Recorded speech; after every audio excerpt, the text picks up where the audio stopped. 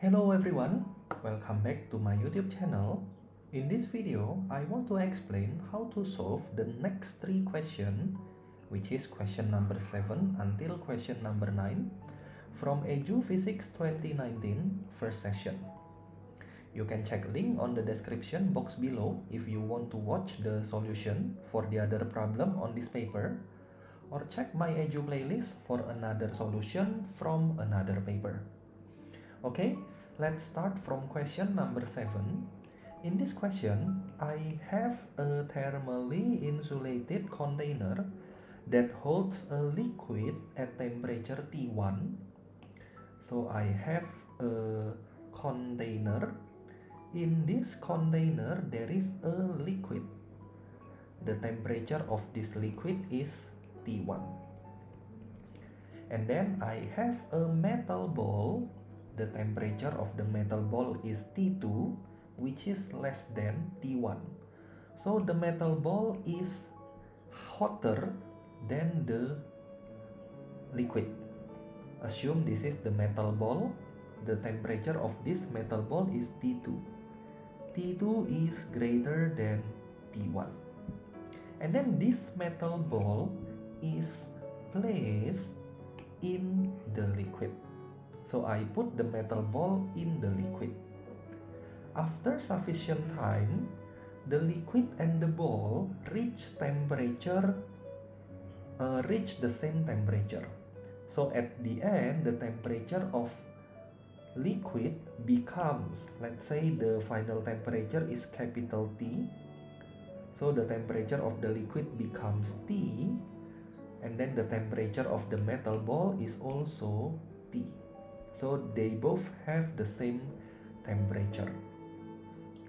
Let us denote C1 as the liquid heat capacity and C2 as the ball's heat capacity, and assume that the transfer of heat only occurs between the liquid and the ball.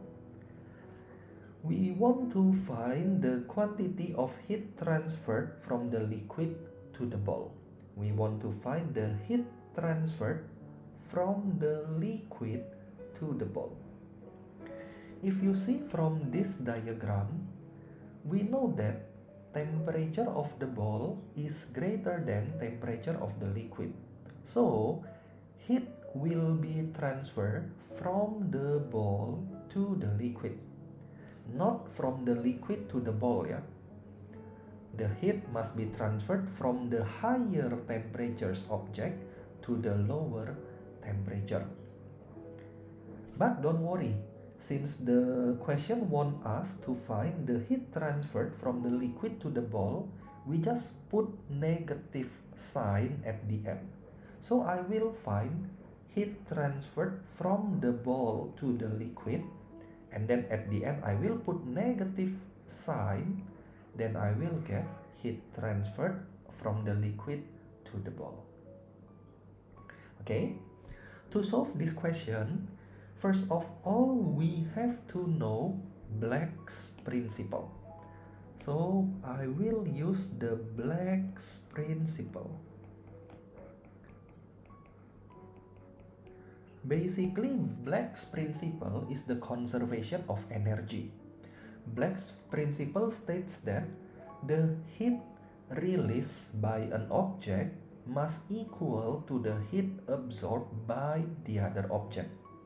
In this question, we have two objects. The first one is the metal ball. The second one is the liquid. Since the metal ball has higher temperature than the liquid, then metal ball will release heat. So Q released by the metal ball must equal to the heat that is released by the metal ball being absorbed by the liquid. So Q, or heat released by the metal ball, is equal to heat absorbed by the liquid. And then the formula that we use to find the heat is C times delta T. Q equals to C times delta T. Q is heat or thermal energy, and then C is the heat capacity, delta T is the change in temperature. So Q or heat released by the metal ball is heat capacity of the metal ball, which is C2, times change in temperature of the metal ball. Initially, the temperature of the metal ball is T2, and then the final temperature is T. Of course, T2 greater than T, because some of the thermal energy is being released and absorbed by the liquid. So the temperature must be decreased. That means to find the delta T of the metal ball, the delta T is T2 minus T, because T2 greater than T. So C2 times T2 minus T is equals to the heat absorbed by the liquid. Heat absorbed by the liquid is the heat capacity of the liquid, which is C1, times delta T. Delta T is the change in temperature of the liquid. The change in temperature of the liquid is T minus T1. Of course, T is greater than T1 because the liquid is the liquid absorb heat by the metal ball. The liquid absorb heat by the metal ball. That means the temperature must be increased. That means T greater than T1. So the delta T of the liquid is capital T minus T1. C1 times T minus T1. From this equation, I want to find what is T in terms of C2, T2, C1, and T1. If you distribute C2 into the brackets and C1 into the brackets, you will obtain C2T2 minus C2T is equals to C1T minus C1T1. Let's continue to here, so I have more space. I want to isolate capital T. I'm sorry, this is T1, yeah, not capital T but small t. T1. This is T1. Just isolate capital T. I will get C2T2 plus C1T1 is equals to C1T plus C2T. You can factorize capital T here. If you factorize capital T, it will become T open bracket C1 plus C2. Then we will obtain capital T is equals to this over C1 plus C2. I will rearrange it, yeah. So I will write it down C1T1 first. C1T1 plus C2T2 over C1 plus C2. This is the final temperature of both object, liquid and the ball, after sufficient time. This is the final temperature.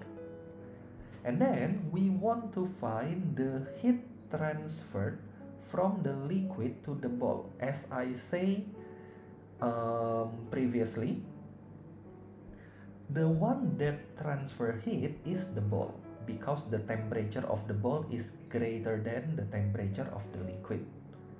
So if they ask you to find the heat transfer from the liquid to the ball, just put negative sign. So Q liquid to the ball is equals to QR. The one that transfer or release heat is the ball, which is QR. So Q liquid to the ball is equals to negative QR. our QR is C2 times T2 minus T. So negative C2 times T2 minus T.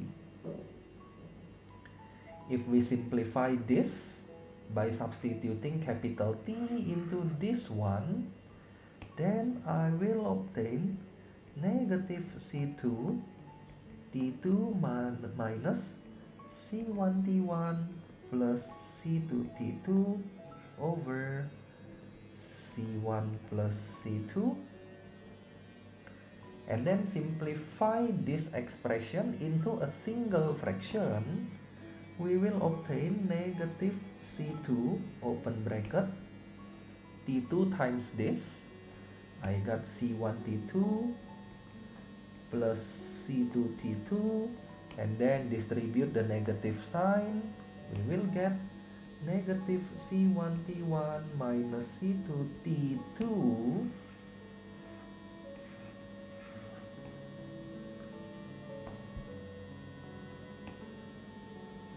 over C1 plus C2. Of course, we can cancel out C2 T2 here. Then I will get negative C2 open bracket C1 T2 minus C1 T1 over C1 plus C2. Factorize C1, then we will get negative C1 C2 T2 minus T1 over C1 plus C2.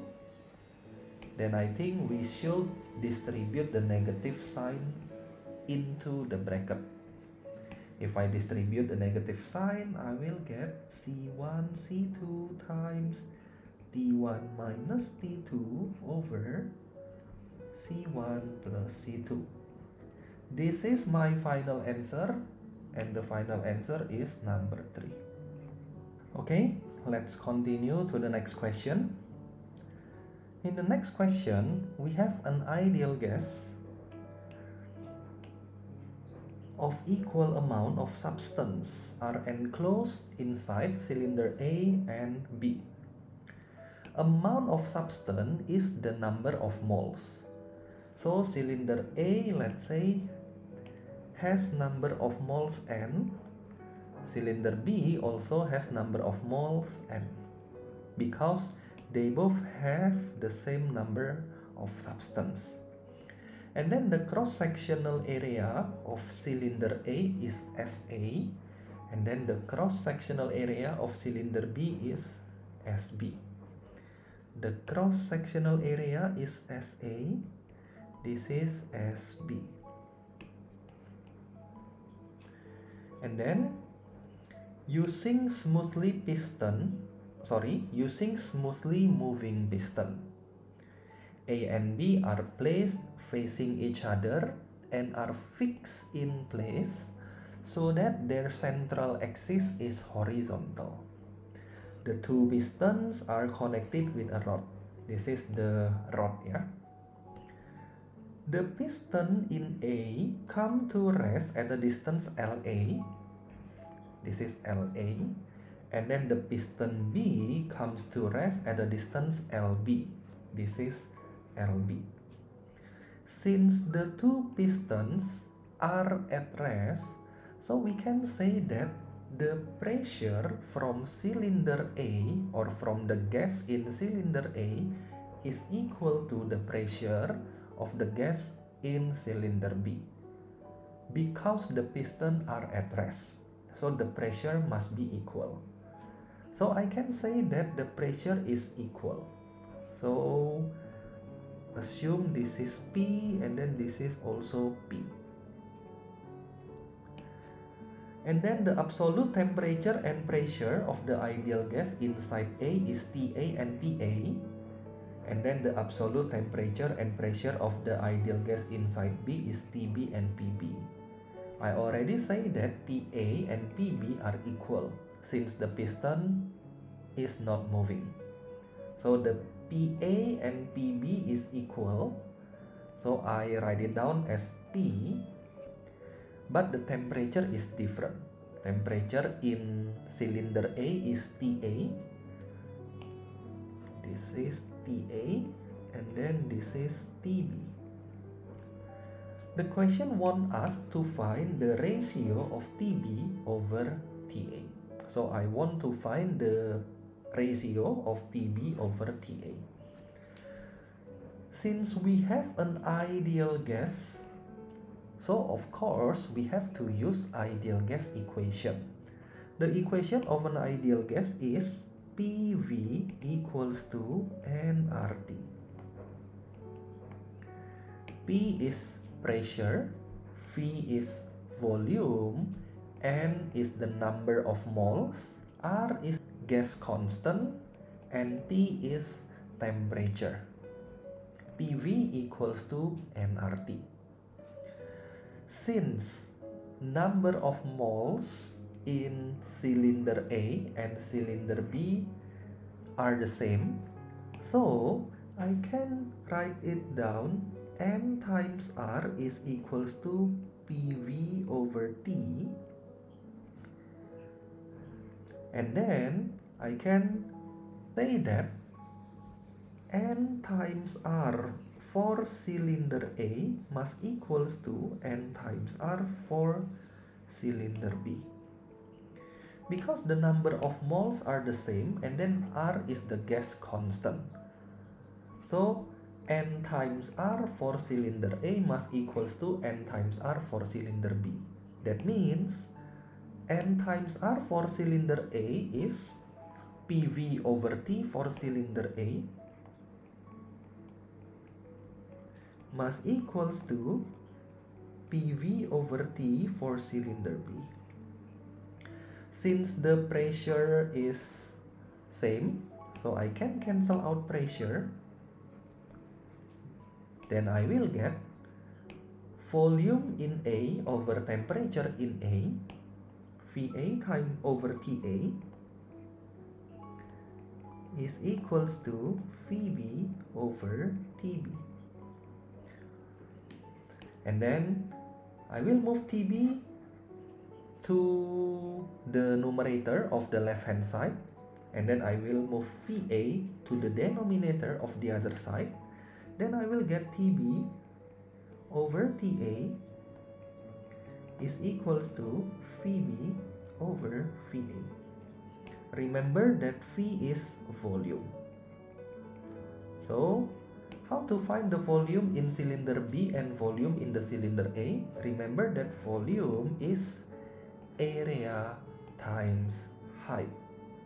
So if you see this as a cylinder, then volume is cross-sectional area times height.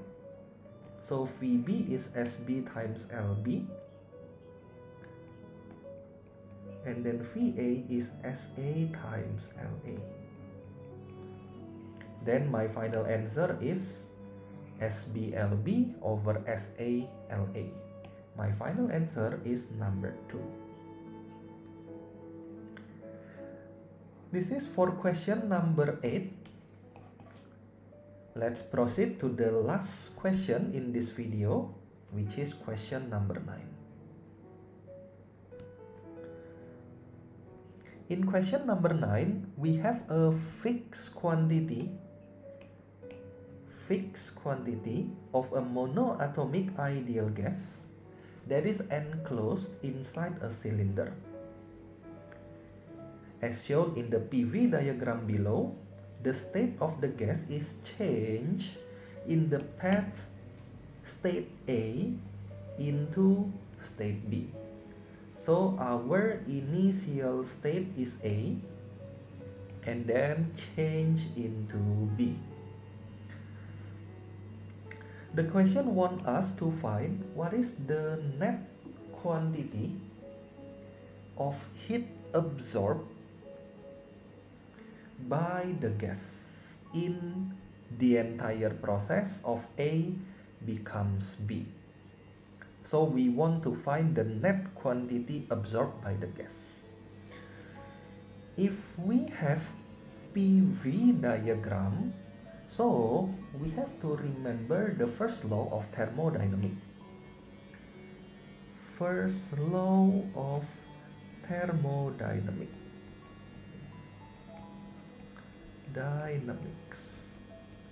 The first law of thermodynamics states that the change in internal energy is equals to the heat supplied to the gas plus the work done on the gas. I repeat it again, yeah. The change in internal energy of the gas is equals to the sum of the heat supplied to the gas and the work done on the gas. If you see from this diagram, PA times VA, which is 3POVO, is equals to PB times VB, 3POVO. So PBVB is equals to PAVA. When P times V is a constant, then according to the Boyle's law, this is isothermic process. Boyle's law states that this is Boyle's law, yeah. Boyle's law. PV equals to constant, so there is no change in temperature. No change in temperature.